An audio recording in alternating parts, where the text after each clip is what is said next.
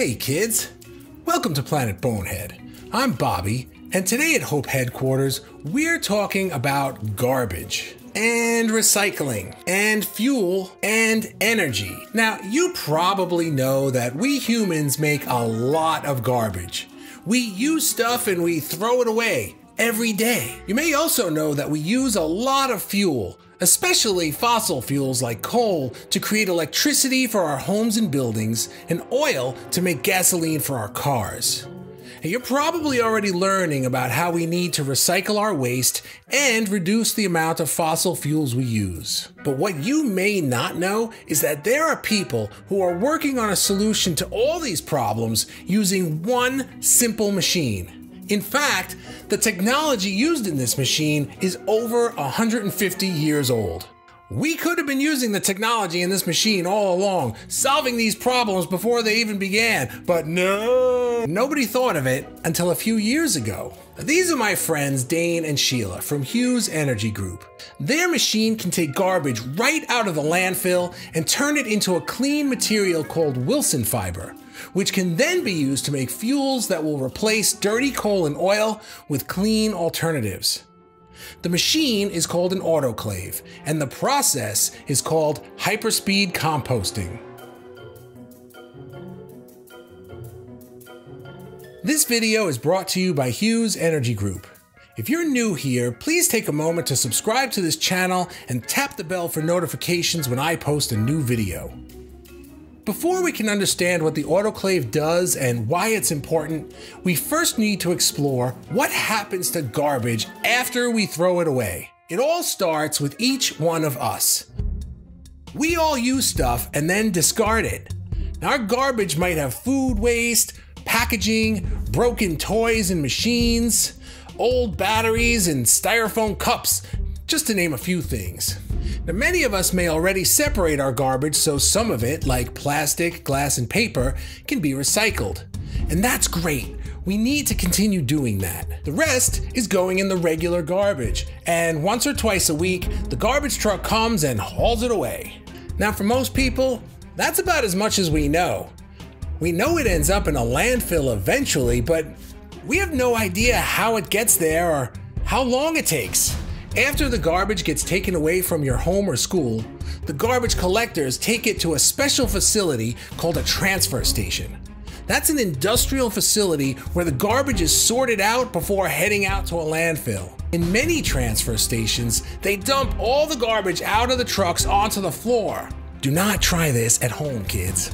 Then, the people here will sift through all the trash to find material that can be recycled instead of thrown away, or hazardous material like batteries or chemicals that we really don't want to put into our landfills. Then, everything left over is compacted or really squished down and loaded onto different, bigger trucks. These trucks then deliver the trash to the landfill, and depending on where in the country this is, they may have to travel dozens or even hundreds of miles to get there. Now, that uses a lot of fossil fuels just to carry garbage around the country. And finally, they dump everything into the landfill where it sits.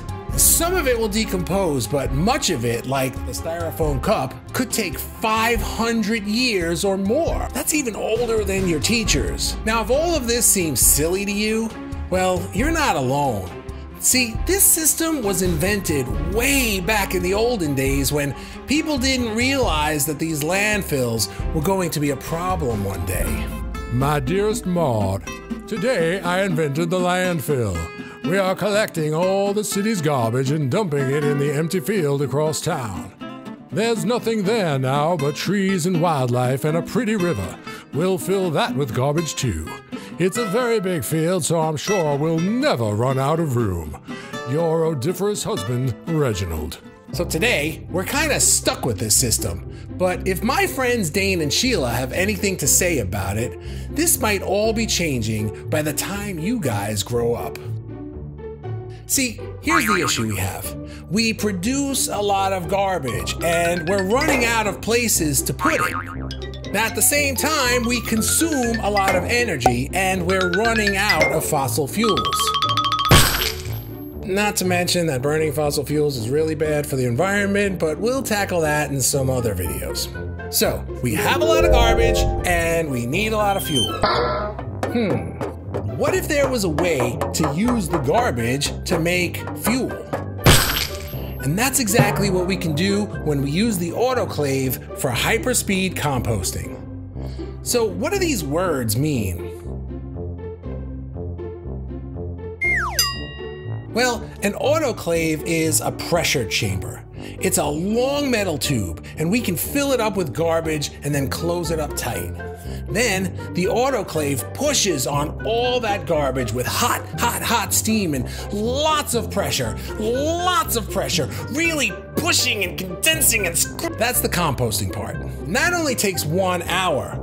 That's the hyperspeed part. They put the garbage in the autoclave, and after only 1 hour, they open it up, and all that garbage is converted into Wilson fiber, a renewable resource that can now be processed into clean replacements for either coal or wood pellets or gasoline. It's a win-win-win for everybody. We can clean up all our landfills and stop adding garbage to them. We can convert all that garbage into a renewable fuel source, and we can keep making garbage guilt-free because we're going to need more of it. But here's the problem. It may take some time before we can start using hyperspeed composting to get rid of our garbage. So in the meantime, we need to keep separating our garbage and recycle as much of it as possible. And we need your help. It's mission time.